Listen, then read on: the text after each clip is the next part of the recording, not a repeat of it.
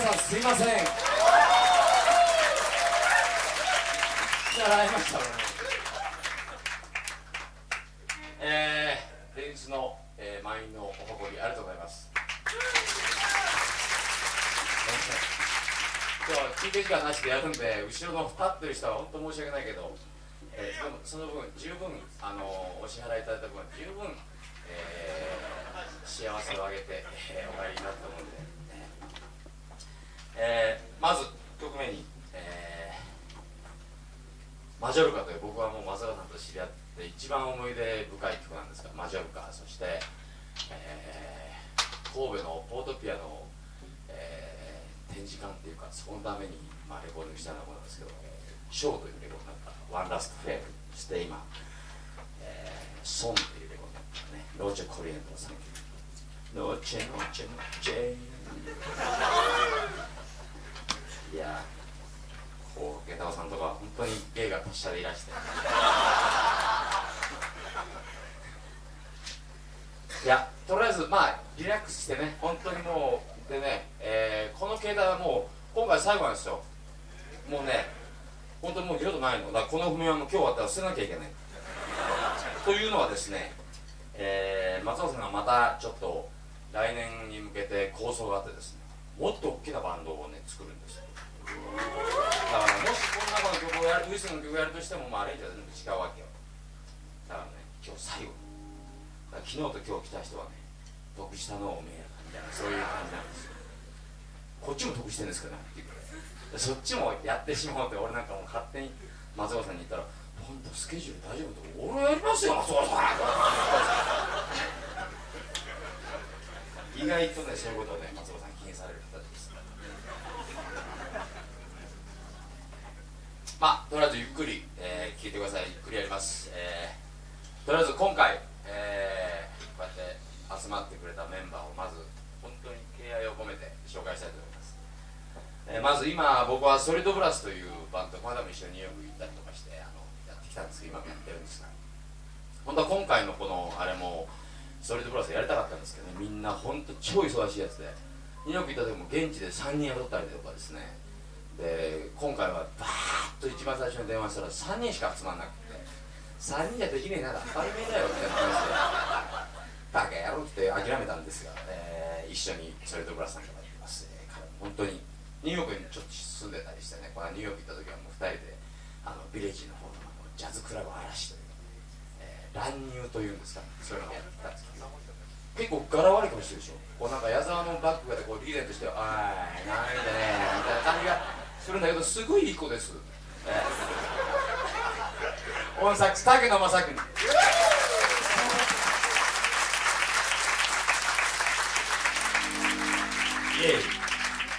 そして、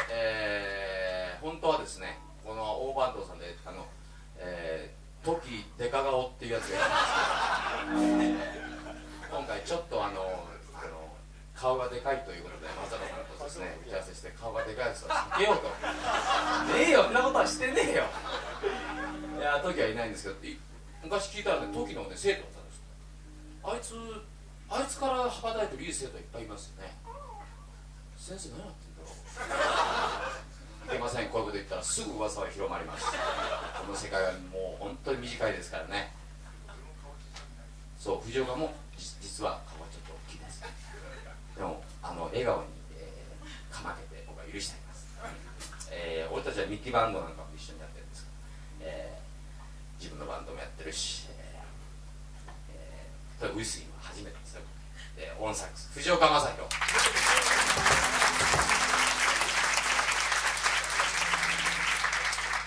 出ました大番頭。本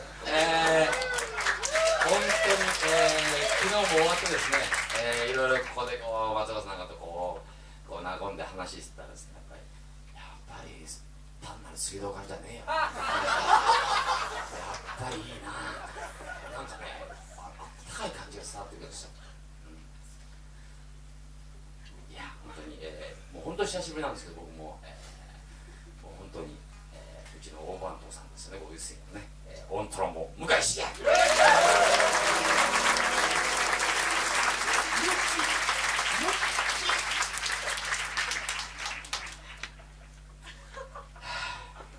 してですね、昨日も言ったんですけど、僕たちはね、リズムセクションっていうのは意外とホーンセクションと一緒にやれる場合の予算とかね、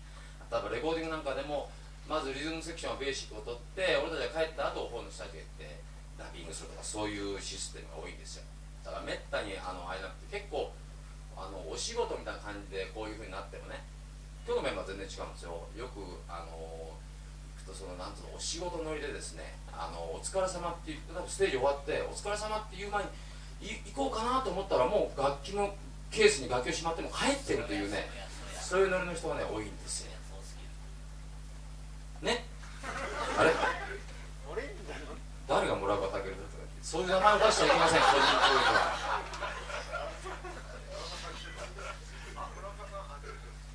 おい、一度も見たことある。すいません、思わずちょっと本性を見せてしまいました。そういう時にですね、本当に俺たちと一緒になってセクションを作って考えて一緒にやってくれる、初めて出会ったって感じかな。ですごくもう好きなんです。ちょっと2枚目でこうちょっとキザに決めてのちょっと気に食わんのたまにそれはでも酒場で絡んで解消してますから大丈夫です。今ね、ベースの青木なんかともソースというね、まだマニアックなバンドで、マニアックというかもううまいバンドですよ。僕は呼ばれないんです。石川というドラムがね、門松をずっとやって、石川がね呼ばれてやってるから、そのうちあいつの住所を聞いて、夜道ですね、金属バットですか、誰かに50cc で持って走って、あいつが帰ってる道を後ろから行ってこうバット出してゴケーッつって、そういう僕たちの世界は辛辣なんですよ本当に。ケツをかくっていうんですけどね、引くなよ引くなよ、本当の話してんだよ。ケツをかくというんです。その仕事を取っちゃう。でも本当に本当かっこいいバンドで、いつだっけ今度こっちは11月18日ソースというねバンドで、いいですよ、すごい。今度はタオパー特集、かっこいいバカ野郎やったらどういいよ、俺なんか呼ばなくていいよ、じゃあそう言って呼ばれるか。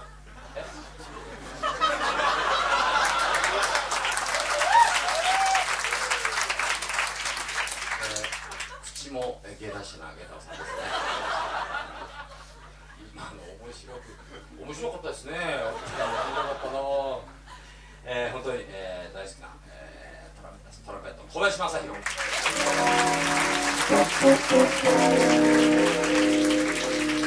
そして今回ですね、また、初めてのメンバーが、わざわざ僕は昔からウィスリングをやるのが夢だったんですとかって光栄な言葉とともに気持ちよく参加してくれた、米米クラブからですね、参加してくれた下神達也。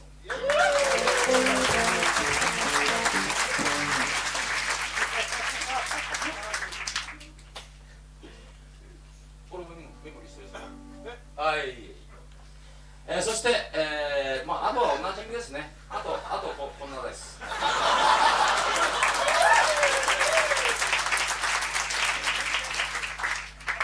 博多で知り合って、もう、長いですね。変わりません。どんどん博多門に江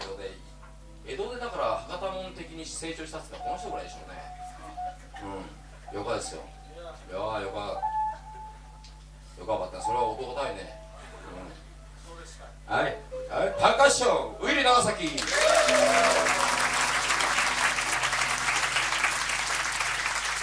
本当は長崎武弘って言うんですよ。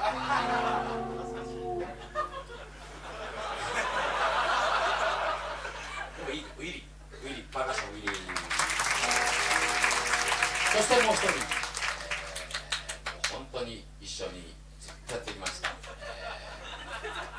僕はお母さんともお兄さんともすごくお友達です。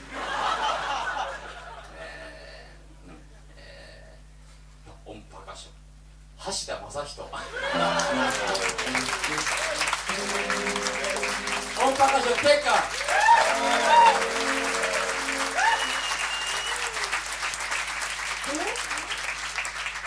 そして音ギ芸達者ベースですね。笑っちゃうのこれ。オンベース高橋茂弘。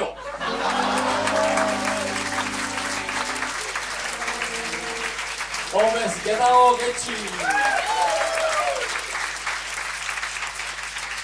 そしてもう何も言うことはありません。オンギター和田アキラ。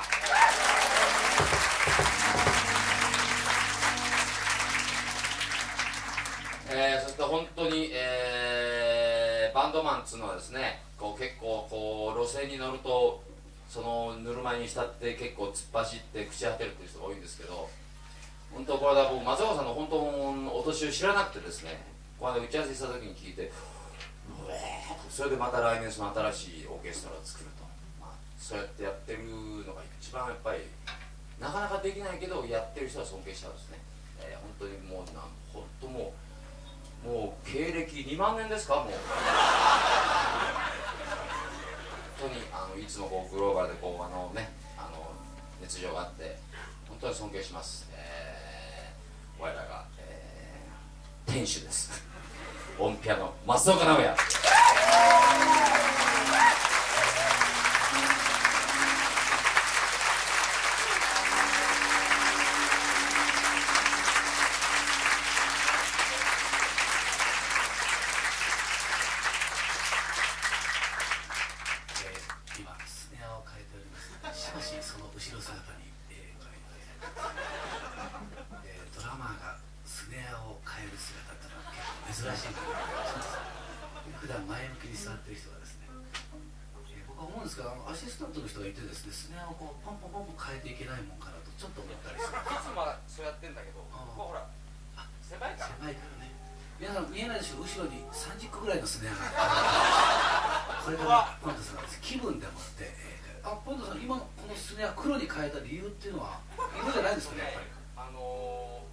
これね、スタンダールを読んだらね、久しぶりになかなかすいません。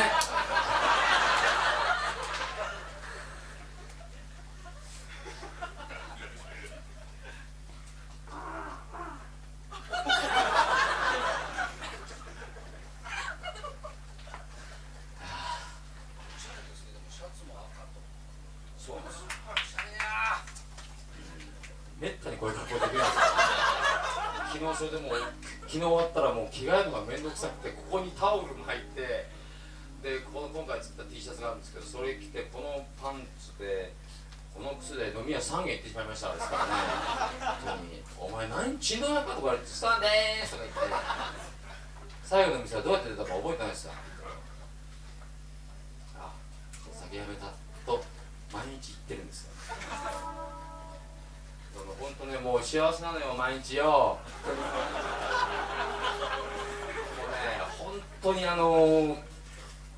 長くやってきてよかったっつうんですか。もうね、1日目は僕のトリオに狭山と水野のトリオに渡辺和美が入ってくるんで、これまた幸せだったのよ。で2日目が房之助とか仏とかね、山岸とみんな一緒にやって、それもまた幸せだったわけですよ。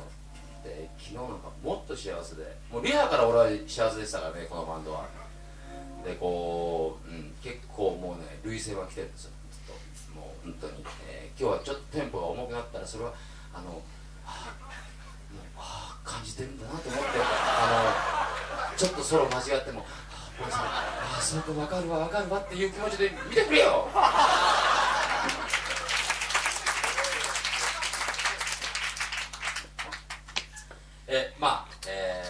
話はそれぐらいにして、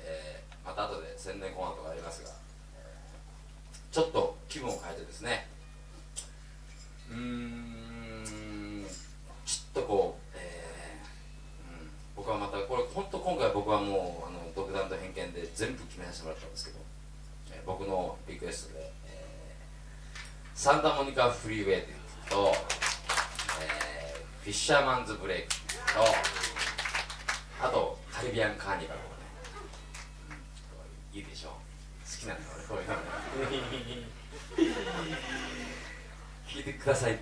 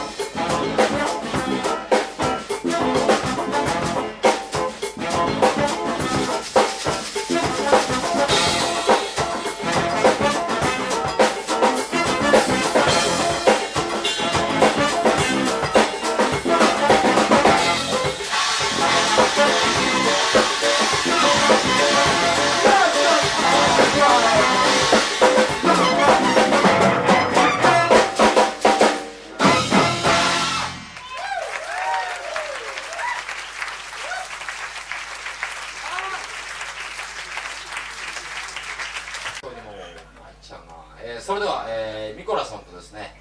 Come to me Amor ください。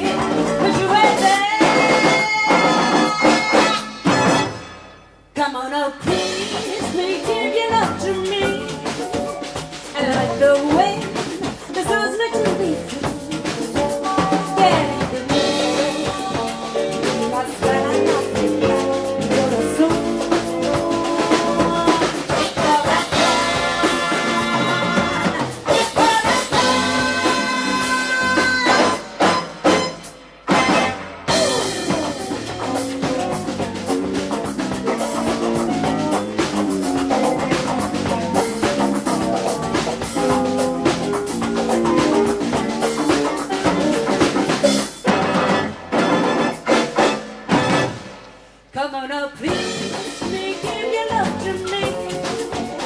I like the way the souls that you think. Carry the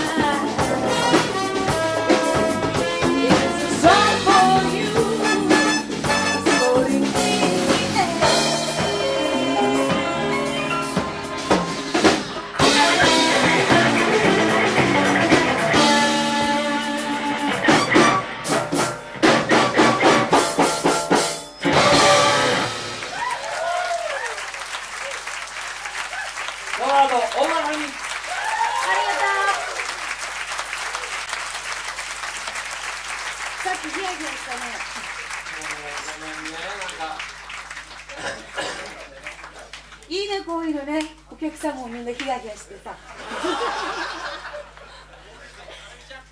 あ、どうもありがとう。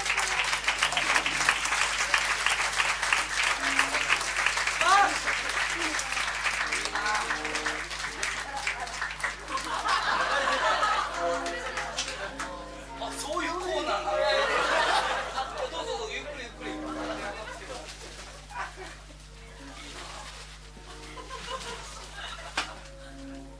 ドラマーが爪を変えたりし間に合わなかった。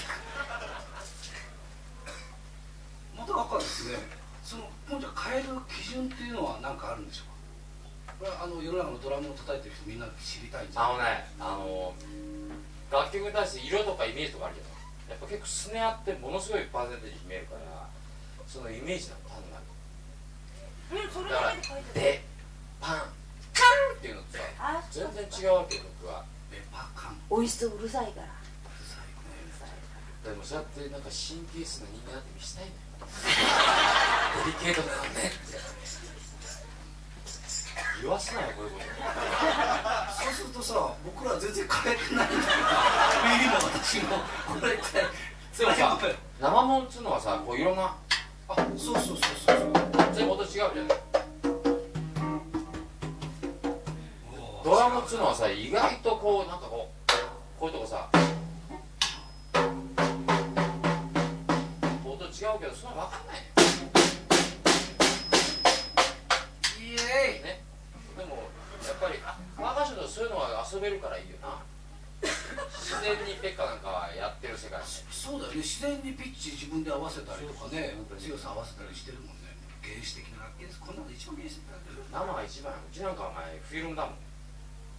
胴体は高いよ。さっきの塗料ね。それが胴体。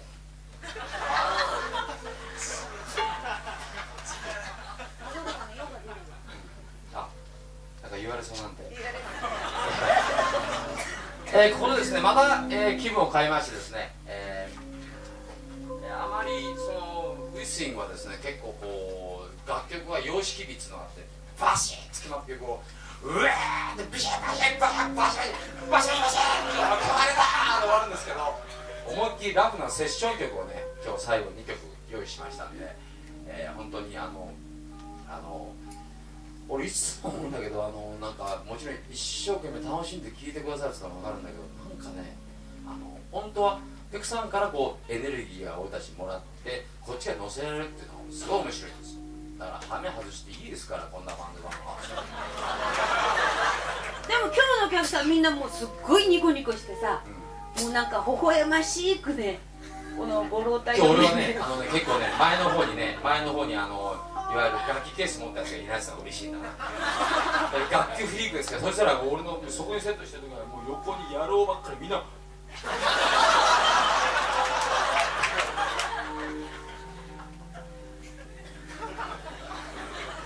テープレコーダーも少ない。でも今日はやっぱ大人だよな、やっぱさすがウィスイングは。年齢層高いかもしれない。明日は怖いですね。俺明日泉谷だからな。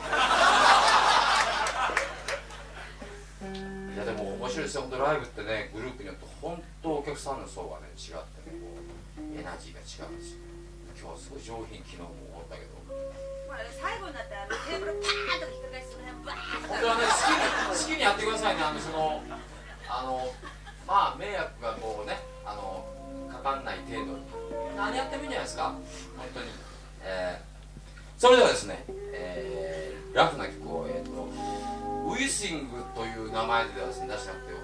ウィスイングはずっとワーナーブラザーズ、ワーナータイムってとこ出してるんですけど、松岡さんもね、1枚ディスコメイトっていうところでですね、出したレコードがあって、その時は吉田美和子がコーラスで入ったりとか、あと渡辺和美は名前付け合って源義雄っていう名前で来たりとか、その中のね、タイトルなんつったかな、フィエスタっていうレコードの中のね、フォンジアスーカルっていうそれで、僕たちはその松岡さんとゲタオとペッカーと4人でそのピアノコレクションのあれを年に1回ぐらいやってたんですけど、本当は天国日曜島今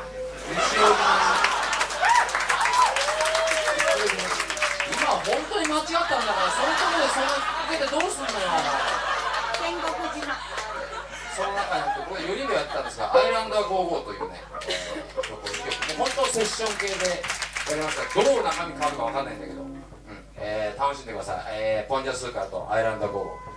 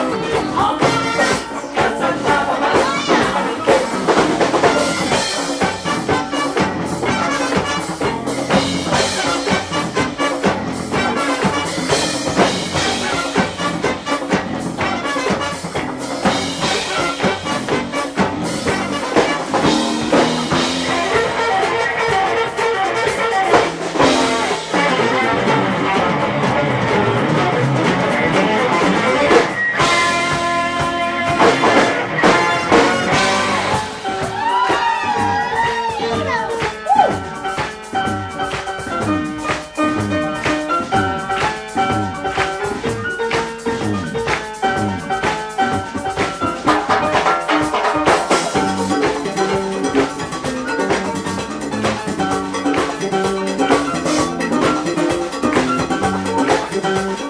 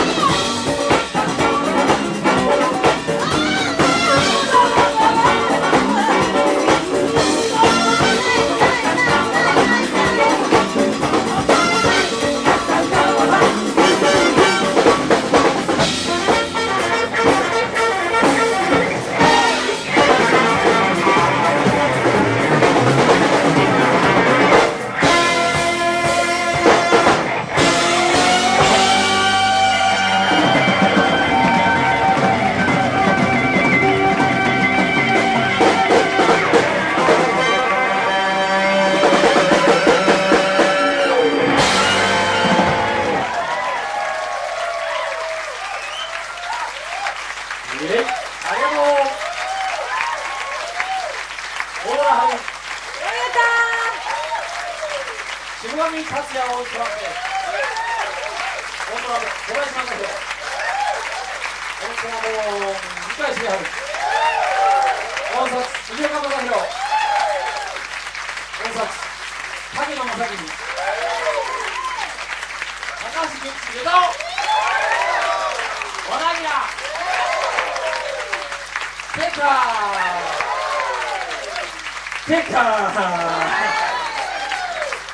ウィリー、そして松岡直也さん、ありがとうございました。いやー、幸せだね。村上パンダ。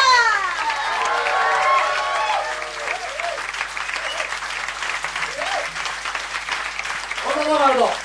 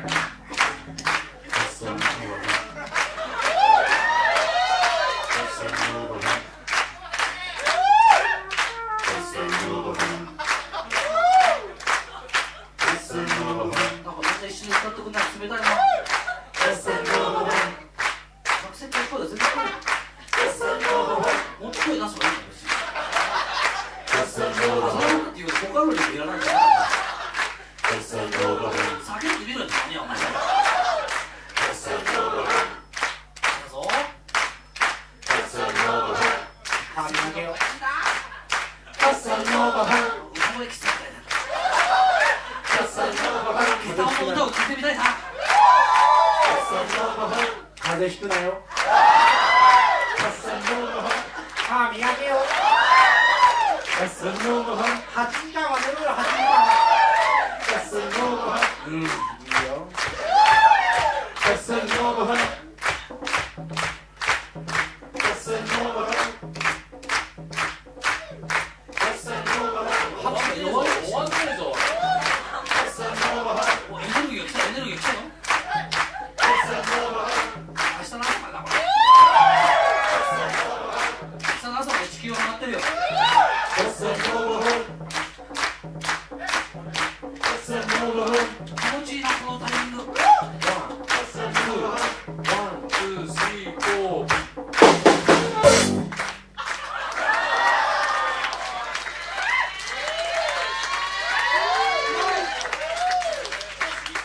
ありがとう、バカズのポンちゃんでした。あ